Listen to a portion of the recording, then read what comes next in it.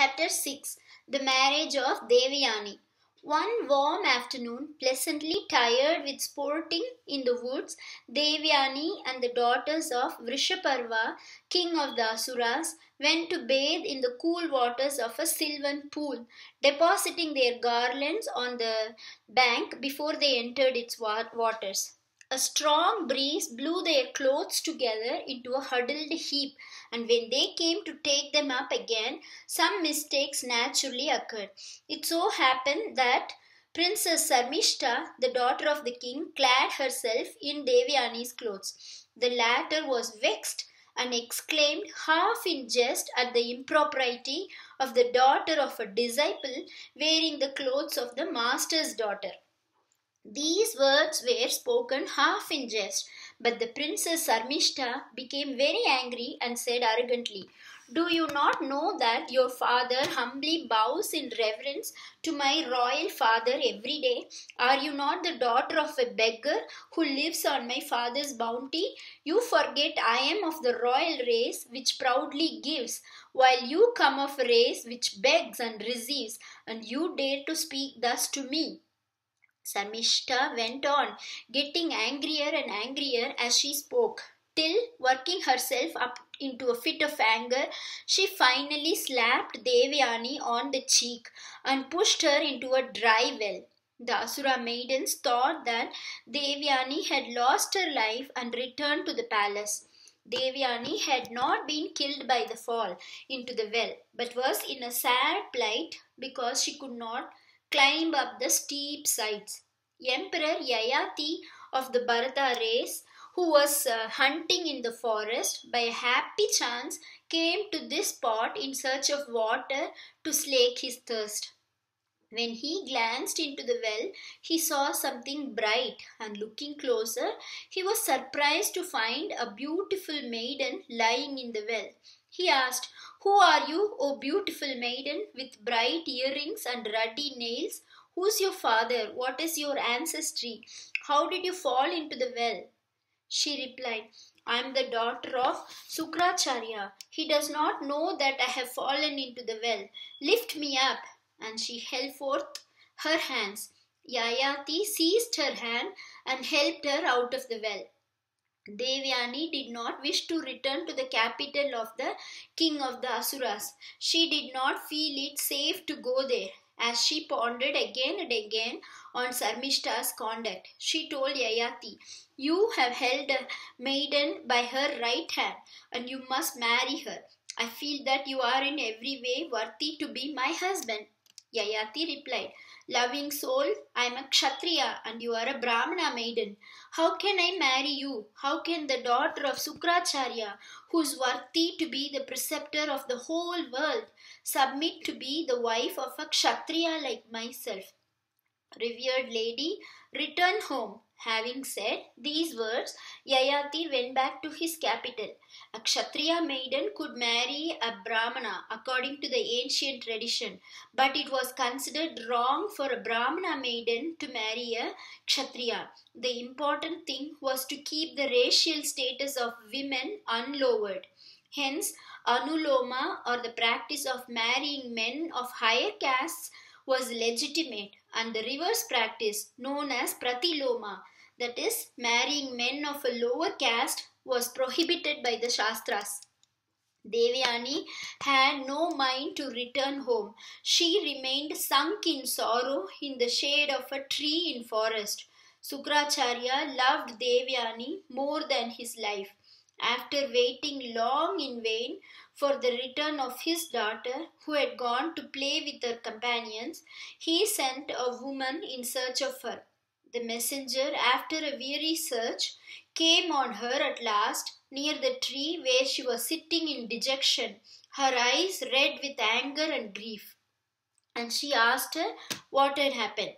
Devayani said, "Friend, go at once and tell my father that I will not set my foot in the capital of Vrishaparva." And she sent her back to Sukracharya. Extremely grieved at the sad plight of his daughter, Sukracharya hurried to her. Caressing her, he said, "It is by their own actions, good or bad, that men are happy or miserable. The virtues or vices of others will not affect us in the least. With these words of wisdom, he tried to console her.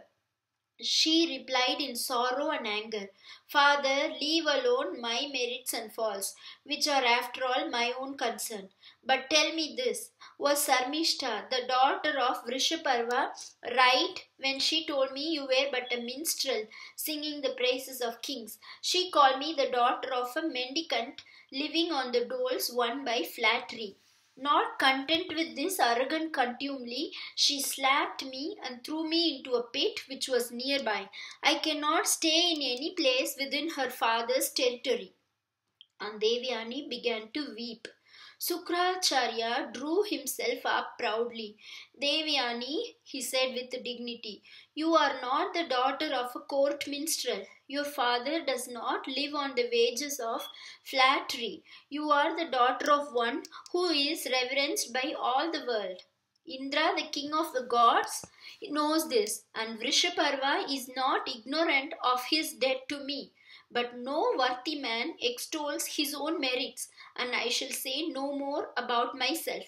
Arise, you are a peerless gem among women, bringing prosperity to your family. Be patient, let us go home. In this context, Bhagavan Vyasa advises humanity in general in the following words of counsel addressed by Sukracharya to his daughter. He conquers the world who patiently puts up with the abuse of his neighbors. He who controls his anger as a horseman breaks an unruly horse is indeed a charioteer, and not he who merely holds the reins but lets the horse go wherever whither it would. Who sheds his anger just as a snake its love is a real hero. He who is not moved despite the greatest torments inflicted by others will realize his aim. He who never gets angry is superior to the ritualist who faithfully performs for 100 years the sacrifices ordained by scripture. Servants, friends, brothers, wife, children, virtue, and truth abandon the man who gives way to anger.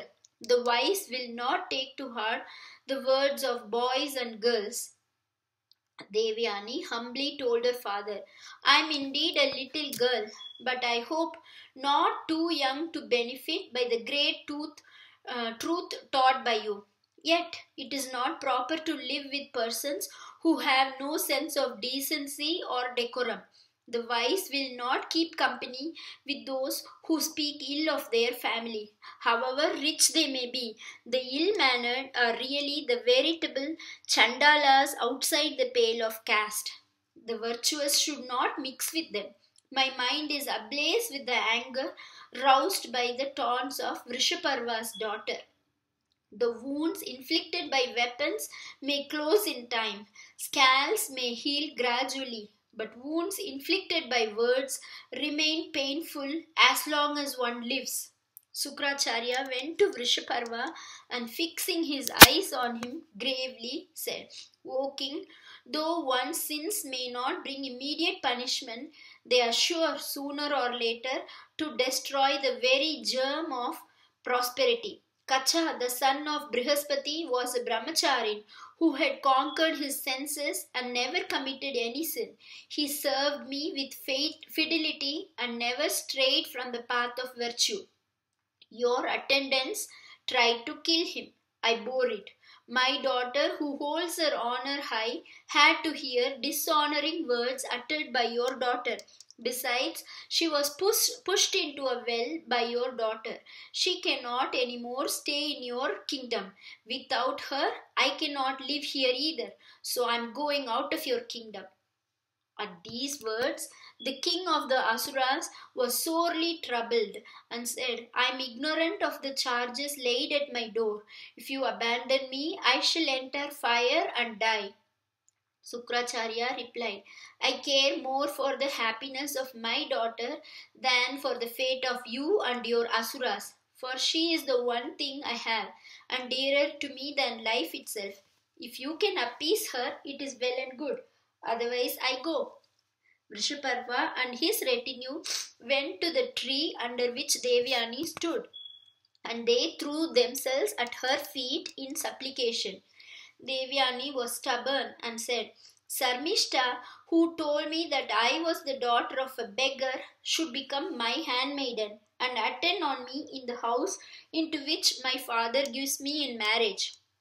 Vrishaparva consented and asked his attendants to fetch his daughter Sarmishta. Sarmishta admitted her fault and bowed in submission. She said, Let it be as my companion Devayani desires. My father shall not lose his preceptor for a fault committed by me. I will be her attendant. Devayani was pacified and returned to her house with her father. On another occasion also, Devayani came across Yayati. She repeated her request that he should take her as his wife since he had clasped her right hand. Yayati again repeated his objection that he, a Kshatriya, could not lawfully marry a Brahmana. Finally, they both went to Sukracharya and got his assent to their marriage. This is an instance of the Pratiloma marriage which was resorted to on exceptional occasions. The Shastras no doubt prescribe what is right and forbid what is wrong, but a marriage once effected cannot be made invalid. Yayati and Devayani spent many days in happiness. Sarmishta remained with her as an attendant. One day, Sarmishta met Yayati in secret and earnestly prayed to be taken her also as his wife. He yielded to her prayer and married her without the knowledge of Devayani. But Devayani came to know of it and was naturally very angry. She complained to her father, and Sukracharya, in his rage, cursed Yayati with premature old age. Thus, Yayati, stricken with age in the very prime of his manhood, begged so humbly for forgiveness that Sukracharya, who had not forgotten Devayani's rescue from the well, at last relented. He said, O king, you have lost the glory which is youth. The curse cannot be recalled. But if you can persuade anyone to exchange his youth for your age, the exchange will take effect. Thus he blessed Yayati and bade him farewell.